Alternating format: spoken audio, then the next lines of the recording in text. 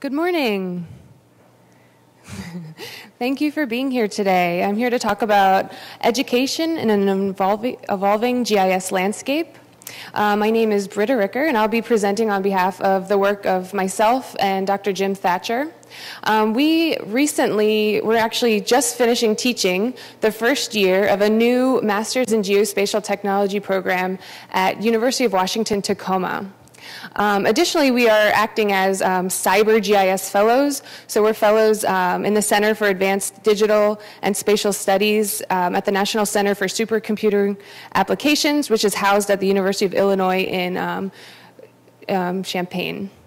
So there are 17 Cyber GIS Fellows right now dispersed across the United States. We're all teaching at the university level concepts around GIS. And it's been really a great opportunity to collaborate with others who are facing similar challenges. This has been my first year teaching at the university level, so it's been actually a really comforting experience to have this opportunity for reflection. And all of these Cyber GIS Fellows, we're teaching in very different departments. Some are coming from a very computer science standpoint, others are urban planners, and other in straight geography programs. Some of the fellows are brand new like me, others are very experienced professors. So it's been really great to learn from each other, and I'm going to share a little bit about what I've learned in the past year. So first I'm going to talk about the evolution of the technology and my way of thinking throughout the past year. I'm also going to talk about actors within this digital mapping community, which we're all a part of. And then based on these different actors, how can we tailor our pedagogical approaches to teaching these GIS concepts right now? And then I also want to talk about the goal of attracting more people to this dialogue that we have through mapping. But I want to do that without overwhelming these new people that we're trying to bring to the mapping community. I'm really enthusiastic about my discipline and my domain. So when people ask me what I do, I often say things like, we use lasers to point at the earth to measure how high mountains are, and we map where disease happens. And people are like, whoa, what are you talking about? So I have to calm down, break things down slowly, and go from there.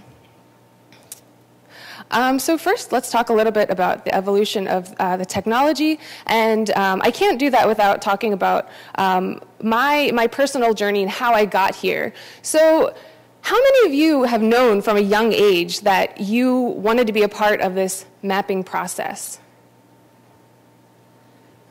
Okay, so there's quite a few of you actually.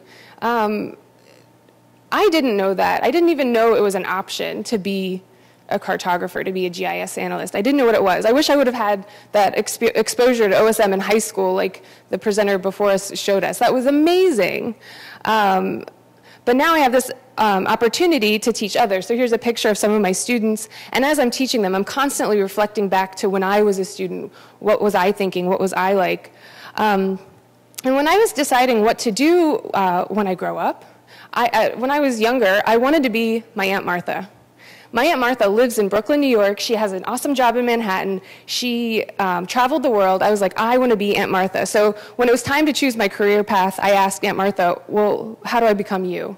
And I'm staying with Aunt Martha right now, and she said, was that like your moment in the graduate, plastics? You need to do plastics. No, she told me you need a skill. You need a skill. She didn't tell me what skill that was, but I needed a skill. And during that time, I was an undergrad, and my academic mentor at the time was a cartographer.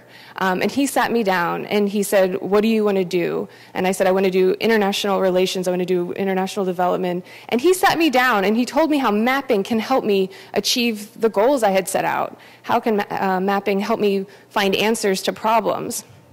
So after I ended up majoring in geography and GIS, and I worked for FEMA for a while, mapping the evolving floodplains and landscapes.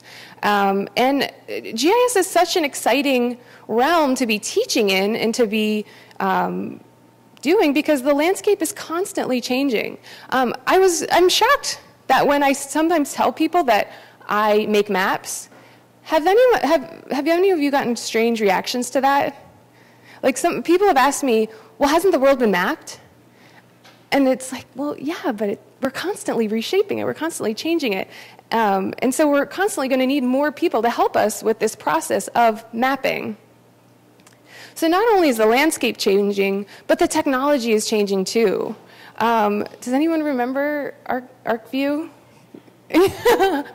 Yeah, it looks a lot different now, doesn't it? These tools were not very accessible. You had to be trained to use them. They were frustrating, but luckily, these things are changing. And now more and more people are gaining access to the technology that was once only for the trained scientists. Now more and more people have access to this technology through the use of the internet and mobile phones that have GPS devices in them. We have the opportunity to volunteer geographic information and then consume them through location-based services. So these things are constantly changing. But one thing that remains constant is the goal of GIS. The goal of GIS is to take this inventory of spatial information. We are doing this to reveal unknowns or patterns in the world that may go unnoticed if we didn't document them and then analyze them, all with the purpose of making informed decisions. So that has remained the same in terms of the point of geographic information systems and geographic information science. Another thing that's remained a constant, and Barbara pointed out to me, is this challenge of what do we teach in GIS? The technology has always been changing, but we've always had this challenge since the evolution of GIS. Well, what do we need to be teaching our students? And there is this body of knowledge, this established curriculum for GIS professionals. And this still, even though the technology is changing, this remains the same. The core body of knowledge that we need to teach our students is still relevant. But with that, I think we need to take a minute to talk about the actors in this digital mapping process. So the process with GIS and the phases of data flow, there are many different actors, and we need to be aware of each other because we're passing data back and forth to each other. So there are the field biologists, there are the city workers, there are all these people that are collecting the GIS data. They're collecting the data, they're making data abstractions, and then they're entering it into a tablet computer or a desktop computer. And then the data is being stored and aggregated and analyzed, and then it's being disseminated in the form of a map. And you'll see the arrows point in both directions because what the map also informs decision-making that is then implemented in the world. And so it's an iterative process. It's not a one-way linear process. And the great thing about OpenStreetMaps is that there's an invitation to participate in every single phase of this mapping process. And that's what's unique about OSM, is you're not just participating on the map side. We have an opportunity to participate on the data abstraction side, observing the world, putting it into the map, putting it into the servers. We have a place to participate in each phase of the way. And the exciting part about that is, like, in participatory mapping, we talk about involvement leads to learning. So if you tell me, I forget. If you show me, I remember. But if you involve me, I understand. So with OSM, we can use it as a tool to learn about the landscape, to learn about the GIS process, and then to help people remember each of these steps. So as I'm developing course material for my students, I'm constantly thinking about jobs they're going to have in the future and the people they're going to interact with at these jobs.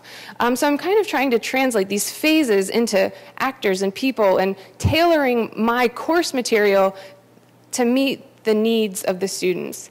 So we have the back-end developers, we have front-end developers, we have GIS analysts, and then we have the people with the local knowledge that are being input into these GIS systems. And we need all of these people to create OSM. Additionally, we need diversity and participation in this landscape. We need each other to make better maps, or else we're just going to keep making reflections of ourselves. So that's something to be aware of. But since we have all of these different actors, we need different pedagogical approaches to reach each one of those nodes and each one of those participants, and then also make them aware of each other. So as I'm constructing my course material, so with the Masters of Geospatial Technology, all of these students are coming in with a GIS certificate already, so they're GIS analysts pretty much when they're coming into this program. And they're interested in learning more mapping tools outside of the traditional desktop GIS packages. So I'm constantly asking what mapping tools are available, what tools and skills should be taught, and where should they be taught, how should we be teaching them. And as a professor, my goal is to have my students obtain jobs when they exit university. So that's really the core question I'm always thinking about. I also come from a constructivist learning approach, so you can only present, you have to build on what the student already knows. So my students, for example, they have no programming background. So even though these new tools that we're using require some level of programming in terms of JavaScript or HTML, if they want to make tools that are web-based, how do we introduce that to traditional GIS students when they all have different epistemologies or different ways of knowing? So when I was a GIS analyst, I was really intimidated to learn programming. And then I quickly realized that I was going to need to learn some programming if I wanted to make tools or modify tools to increase participation, to teach my students, to remain relevant in my field. And that's when my older brother, he offered me some really valuable advice. Can you tell what his profession is? He's not a minister. He's actually a computer programmer. This is his Twitter handle. And he said to me, Britta, if you want to keep going with your career and you want to make these interactive tools, you're going to need to learn programming. But I was so afraid to get out of my GIS analyst box, to get out of my toolbox. And I was like, no, I don't want to be a programmer. That just isn't what I want to do. And he could tell that I was intimidated by the thought of programming. And I distinctly remember one Christmas he opened up his computer and he just said, just look over my shoulder, just look over my shoulder. And what he cut and pasted a little bit of JavaScript and changed one digit in the Latin long in one line of code, and the whole map changed. And that just changed my way of knowing and my view. And so he was really taking the constructivist approach. He knew I knew how to cut and paste. He knew I knew how to change a digit. And to me, that just opened up a whole new toolbox, a whole new world, and a new opportunity for me to expand my horizons. So I try to think about that with my students. What do they know? What are they comfortable with? What are they excited about? And how can they expand their toolboxes in a comfortable way? So as I was thinking about developing curriculum for these students, I thought about these different levels to build on the scaffolding of what they already know to expand their skills. And I'm not really comfortable with this hierarchical approach, but this is kind of my early conceptualization of this relationship. But I really think, I'm not sure it's stratified. I think we all have something to contribute here, so I don't really like the hierarchical approach, but let's go with it for now. So I feel like when we're introducing new people to this community, they start out at level 1. They're using OSM to add a point or modify some things. There's the traditional GIS student and then the cyber GIS expert. So this basic user, they're probably like the high school student. They can click and zoom and add a point, browse OSM, and they're comfortable with basic digital literacy. Level 2, I think of as that traditional GIS student that's comfortable with desktop GIS, who can perform basic analysis, and they can consume web mapping services and do data entry and data export. And then there's a cyber GIS expert, and this is one of the few times that you get to all meet together, and it's been so stimulating hearing about all these new tools that are being built on OSM and for OSM. There's just so many different tools that we're able to build as a result, and these are the cyber GIS experts that I would argue are experts. They have the programming knowledge to continue to build. But instead of a pyramid, maybe this is more like a merry-go-round. We're all constantly in motion. We're jumping onto the merry-go-round and jumping off the merry-go-round, and it's always moving. And as I was Googling images of a merry-go-round, the bottom image with the many different children on it, has anyone seen this before? Yeah, it's actually a well pump. So the students are playing on this merry-go-round, but they're actually pumping water for their community. And I feel like that was a really good analogy for OSM, because a lot of times it feels like a game, like we're playing, we're adding art, but we're really contributing to this larger entity. So I thought that was a really good image.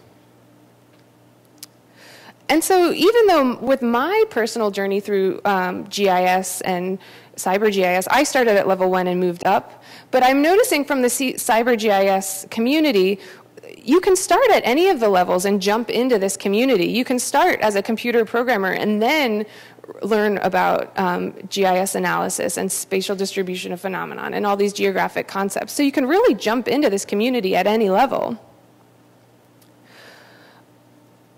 And I really feel like this OSM community makes room for each level. And I've been really, really, really impressed with all the different map time communities that are emerging and the different types of concepts that they're sharing with each other. And I feel like it's been a really valuable time to learn from each other and each other's skill set, because there's such a wide range of skills that are required to contribute to this present landscape of GIS. And I think as an OSM community, we all kind of agree that we need to attract new and more mappers to get a more robust picture of what's happening in our world. But I think it's a challenge in that we need all of these different actors, but we don't always know what the other person is doing in terms of their skill set, in terms of their lived experience, and we're not always aware that they even exist. So this bird in the top right corner, is it aware of the fish in the bottom, and does it matter? Well, for the purposes of this picture, it does matter to make it a more beautiful and complete picture. So just like with the map, even though I may only know how to add a map dot and you know how to make this robust tool set, we need to work together to populate the globe. We each have a really unique role, and we need to be aware of each other's roles, and we need to be able to find the resources to learn to work together and to communicate to each other and gain an awareness of all of the different actors. Because otherwise, our maps are just going to be reflections of ourselves alone and not the world as a whole, and we'll be unaware of each other.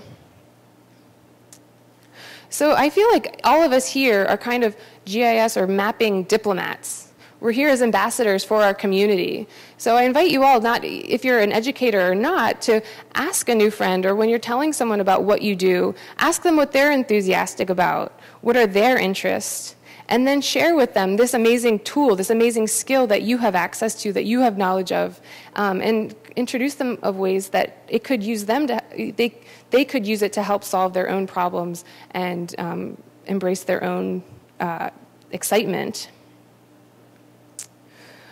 One of my students sent me this image, and it always makes me chuckle. So, when I first started programming, I thought of everyone who programs looks like what my friends think I do, this image here. But I don't think, none of us really throw computers out the window, right? We've never felt that way when working on maps.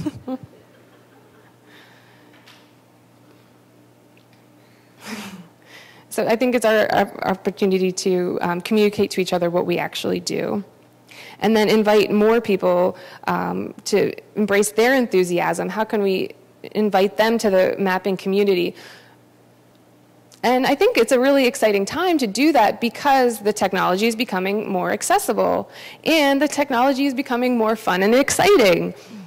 So one way we could introduce more community members is by introducing or embracing technologies that might not typically be seen for mapping purposes. So I'm trying my best to engage my students and listen to them and understand what makes them excited and what makes them tick, and then also pointing them into the right resources to continually learn, because while the concepts may remain the same. They need to know how to learn on their own. They're not going to be in school forever. They need to find the resources that many of you are posting to keep on learning. I'm trying to teach them a skill, but ask them what skills they want to learn in the process so that they remain engaged. And I've just been so floored by, I'll give them a very, very vague lab assignment, like create a map that updates in real time, and I don't tell them what content to put in it. And they came up with so many different interesting things. We had maps of earthquakes. We had a map that kept the real time of the space station. I mean, it's just amazing the resources that are available and the creativity that these students have. And so I try to impart them the same knowledge that I was given, learn a skill. And so even though that I'm not in New York, I don't live in New York, and I didn't become my Aunt Martha exactly, I'm really stimulated in the job that I do have, and I'm so excited that I was exposed to GIS, and I couldn't be happier where I am in this opportunity. But I am kind of excited too, because I'm actually in my Aunt Martha's workplace right now presenting in front of you guys. This is a picture of my Aunt Martha standing exactly right here. So thank you for sharing this moment with me. This is very exciting.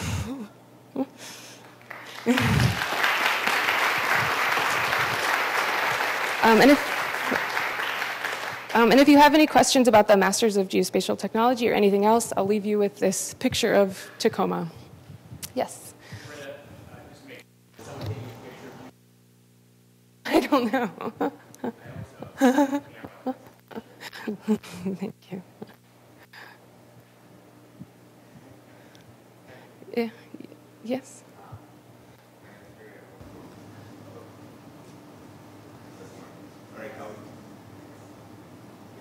Magic. There we go. My name is Yuri. I work for Wikimedia Foundation, and my question is concerning Wikipedia. How do you see collaboration between students and educators in general in terms of GIS with Wikipedia content, and how can it be beneficial to both sides? Well, I've read studies that students actually put more effort into homework assignments when they know it's going to be online, and especially on Wikipedia. So I think that there's a great opportunity to incorporate that into the classroom. Is there a more specific question? I don't think. Okay. Yeah, I think it's an exciting opportunity to incorporate into the classroom. Yeah.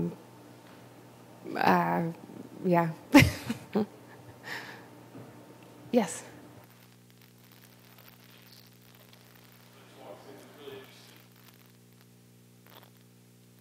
What I'm thinking about, because part of my curriculum next level in doing some GIS work in OpenStreetMap, and the students I'll be having aren't programmers; they're not computer science majors, and it's hard to sort of think about where do I begin that curriculum with like a most likely zero experience level of group of like undergraduates. And I don't know if your experience is sort of relevant to that since you're in a dedicated program, but it's interesting to hear your recommendations about curriculum, how you developed, or what resources you borrowed from. Yeah. So I pointed my students towards Code Academy. Because, in my formal training as a GIS analyst, I was never taught programming. It was literally looking over my brother's shoulder and going from there. And so that's kind of how I've been teaching my students as well. I feel like eventually web programming is going to have to be in the core curriculum for like intro, as part of your first year courses in undergraduate. But for now, when we're having to introduce these concepts, my recommendation is just slowly, a basic HTML, and then slowly building up. And the students responded really well. I just showed confidence in them and their ability, and they have amazing websites. I have links to their websites on my websites. But I think it's really just that hurdle of, I don't want to learn to program. That's not what I came here to do. But then once they see what they can do with it, they just run. Yes, Sterling. Well, last night there was an interesting and somewhat provocative lightning talk where the speaker said we should drop commercial GIS out of the curriculum and use an OSM-based curriculum. So you mentioned the GIS&T body of knowledge is still very relevant. So which parts of that body of knowledge do you feel have to be covered with commercial GIS, and which parts could be taught with OSM? Or could it all be taught with OSM-based resources?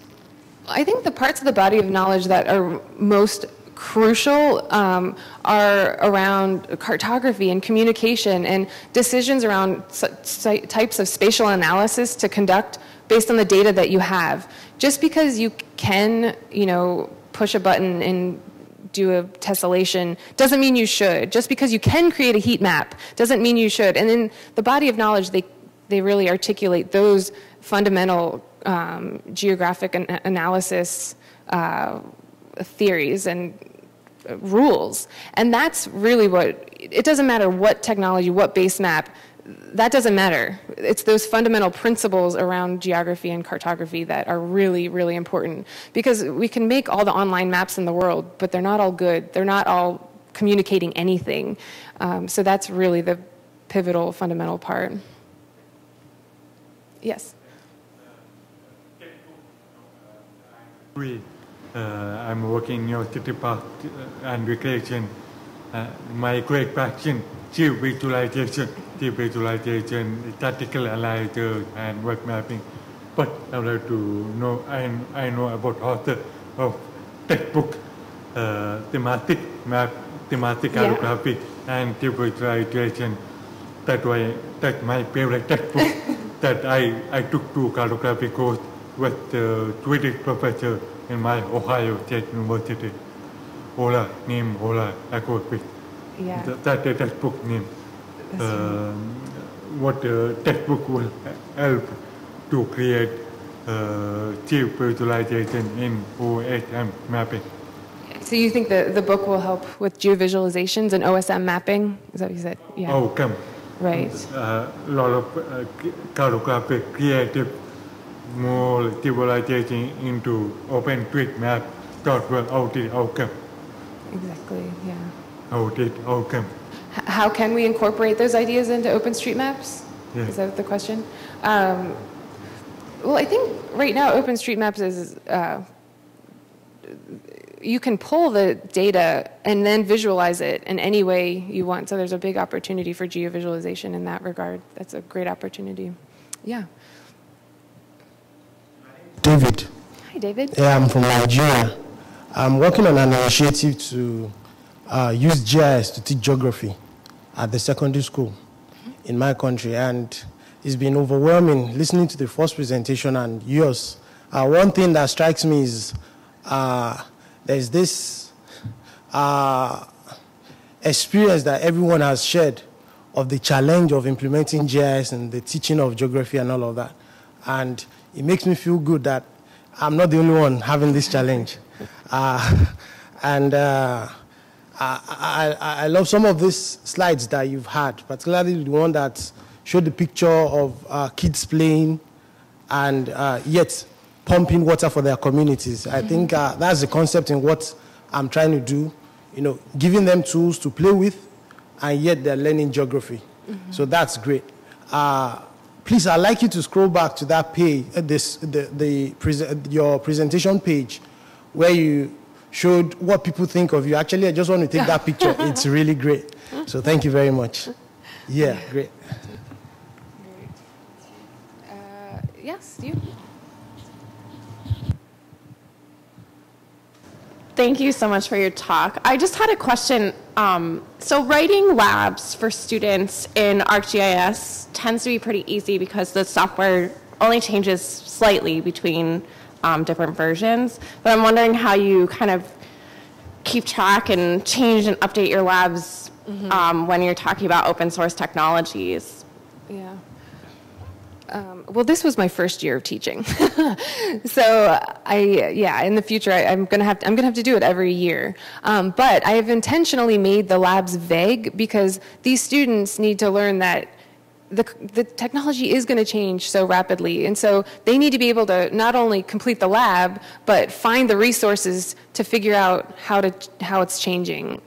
So I inherently make the labs vague for that purpose.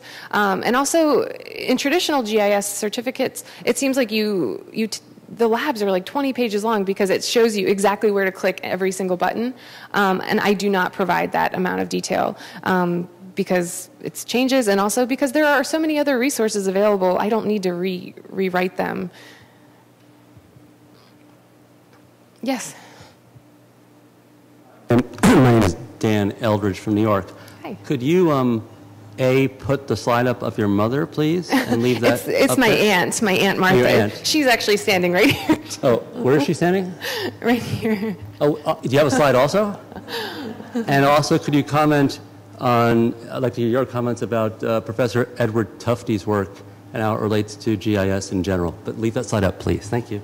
Okay.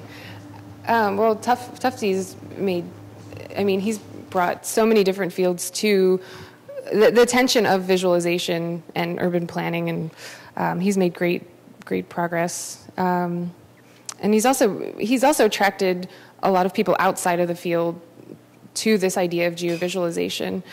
So he has beautiful coffee table books.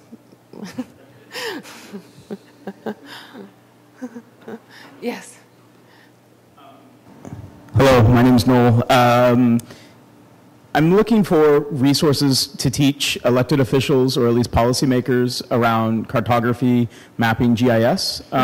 What examples or resources could you point me to? Another simple way to ask it is taking it from the novice perspective of not even knowing this general direction. Is there a general resource that cyber GIS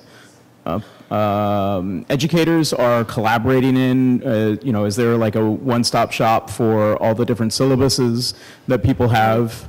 Right. That's actually the deliverable that we're working towards. Well, we're sharing educational materials, but that's a great idea. It's for like a product to give to a novice, because a lot of my students, they're local GIS analysts in local government, and so they're actually taking what they've learned in lab and showing their bosses, showing elected officials what they've learned, and they're actually carving out new jobs for themselves. So we haven't formalized that process, but it's definitely happening. So that's actually a really good idea.